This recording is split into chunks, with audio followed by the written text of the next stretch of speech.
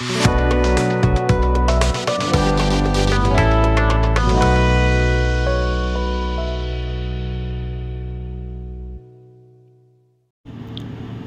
to Pavithra Laptop Care. See, my intention is all PLC students, means Pavithra Laptop Care student, should work technically because they are becoming a technician. Okay, becoming a technician because they have to work technically. That is my intention. So that's the reason I already explained regarding the voltage, current, resistance and Ohm's law, numbering system and so on, circuits. See, there is a reason behind to this explanation. I can teach them directly through the motherboard, but I am not doing those things. First, basic information I am providing to them, you people. Okay, this information is very, very important. If you know this information, then only you are able to do the chip level service of motherboard, laptop motherboard. Okay, that is the reason I am explaining all the things. Now, even if we take the motherboard also, so there will be a logic. See, in previous classes I explained a motherboard contains multiple coils. Right. Here it's a 20 volts, negative, positive. Here each coil, this is a battery coil, maybe 2.4 or something, 3 volts, 5 volts, some core volts, graphic volts and 1.3 volts. Okay, like this the particular voltage will produce and it gives the voltage to controller or processor. Okay, according to this particular motherboard will work and it will be processor will be ready and it accepts the input and gives the output. But now in today's class I am going to explain you how each coil will produce the voltage, particular voltage 1.35. Any idea? Okay, if you no idea, if you don't have any idea, please watch this video, you can easily understand. See, in V in section, first I will take in V in section, there will be a MOSFET. Assume it's N channel. Okay, in N channel there will be a 4 leg, here also 4 leg, just it will be 1 2 3 will be source here. Okay, here is the number 4, it's a gate, and here is the drain. 5 6 7 8, this is the N channel, right? Okay, for N channel, if we give the voltage to the gate, then from drain to source supply will come, right? This V in will passes through this channel and here it will become P2 or P1, whatever, and again one more N channel will be there. It passes from here to here, then it will become P2, and then through the CLR it will become B plus. Okay, this is the concept of voltage V in section. If you check in CRO or DSO, you will get direct current. See, this is 20 volts or 19 volts, whatever it may be. Here you will get direct current, 20 volts DC, right? Then this 20 volts DC, a particular coil, how it will generate 3 volts or 5 volts or any other volts. Don't know? Okay, today clearly I'll tell you how it will generate. Okay, see, in any coil section, this is the output. Okay, if you look behind to this coil, there will be a number 1 N channel MOSFET. Here also number 1 N channel MOSFET, I mean number 2. Okay, here I told you this N channel drain 5, 6, 7, 8 drain will be connected to 20 volts. It accepts 20 volts, and here 1, 2, 3 it's a source.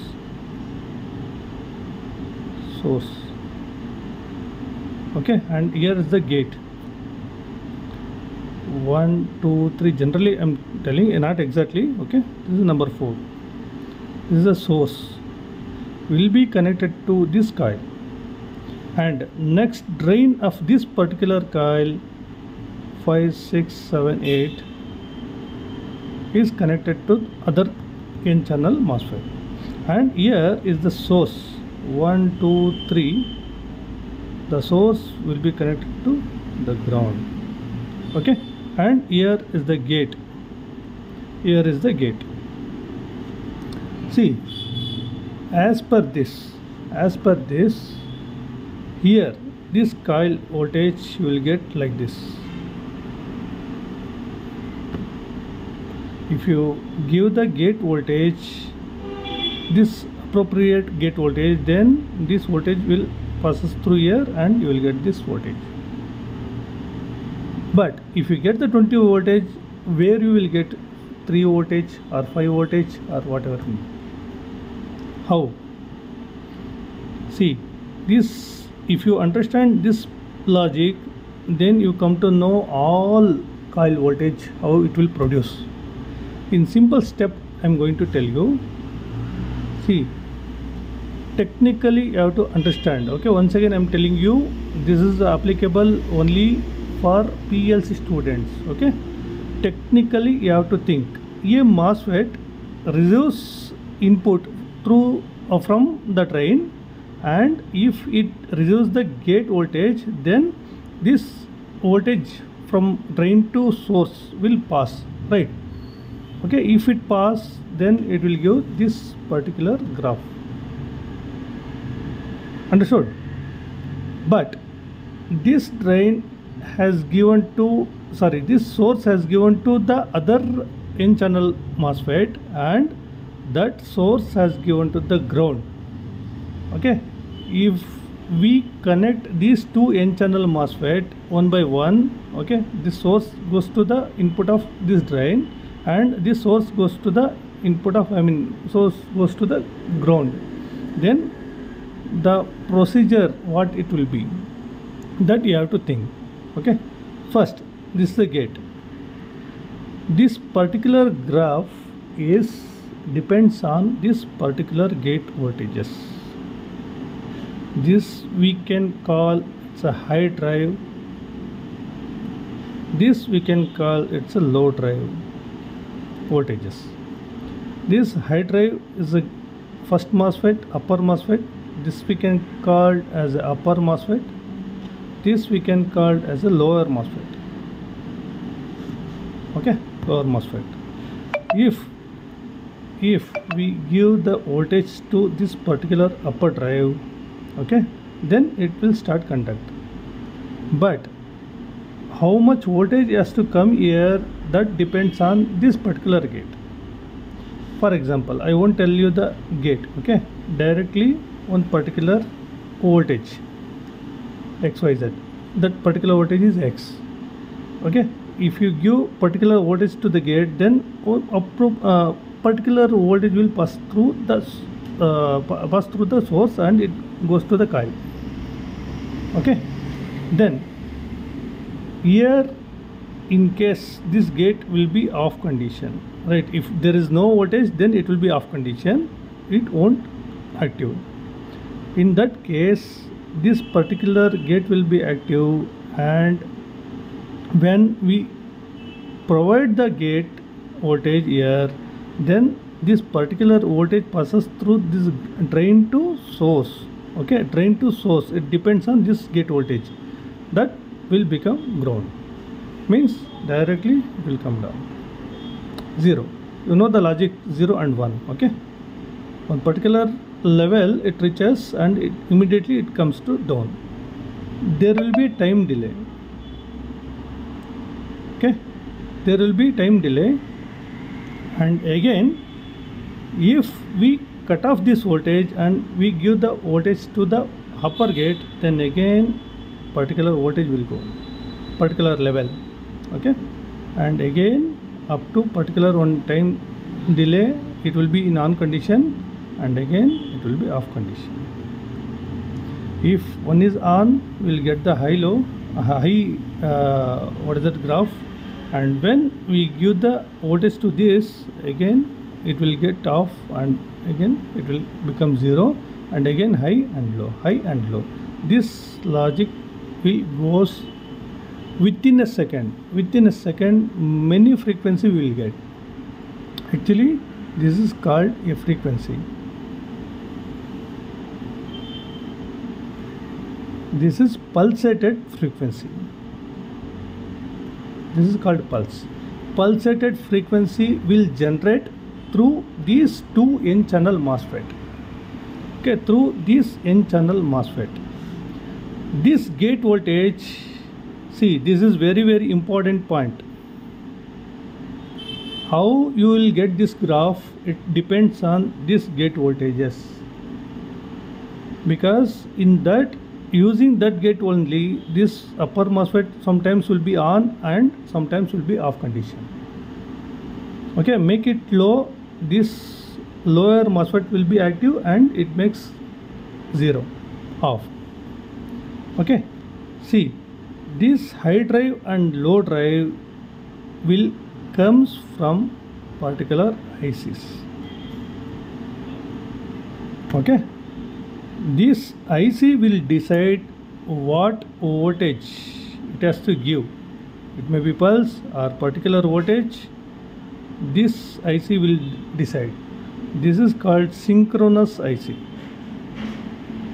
Synchronous IC.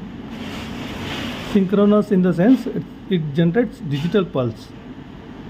According to this pulse, this IC will be on or off, on off function will work.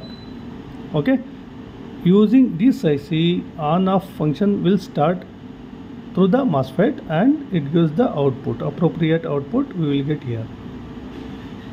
Okay, so for example, here if any one MOSFET is off, I mean it's off, if we are using only one, then we will get it direct DC. Okay, generally I am telling. Here pulsated DC we will get through the feedback. Through the feedback, again it goes here, and this particular DC voltage we will get in the output of this coil, straight voltage. Up to here on pulsated DC will go, and after this feedback again it will go here. Means maybe sometimes here like this and it will be like this. Okay, the voltage, pulsated voltage we will get input of this coil, pulsated voltage. In output pure DC we will get. Okay, the output of this coil will decide this particular IC.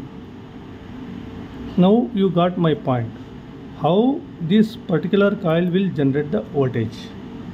See, if I go to battery section, here output section will be 2.4 or something, depends on the battery IC.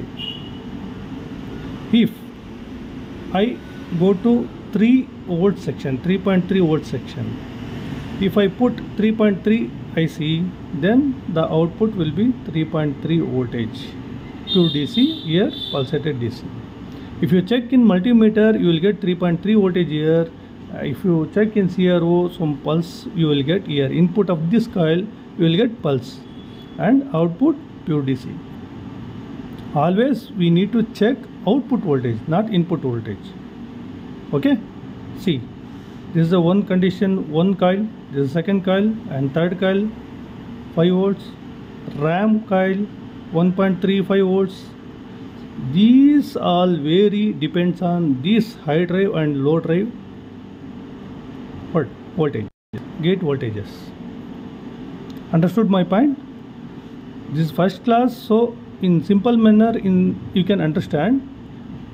In future, in deeply I will tell each and every sections. Okay, in next class I will explain this battery section, how it will work. This is basic knowledge you must understand. You must understand, keep it in your mind, these two MOSFETs will act as a particular voltage coil voltages. Okay, this is the logic behind to the motherboard voltage section, voltage coil section. Now I hope you can understand this portion, how the coil voltage will generate. Different coil voltage will generate. It won't generate 20 volts or 19 volts. Instead of 19 or 20 volts, it generates particular voltages. Okay, that's it. In future class will be little tough, so because of that I am going to simplify these particular sections. Okay, thank you very much.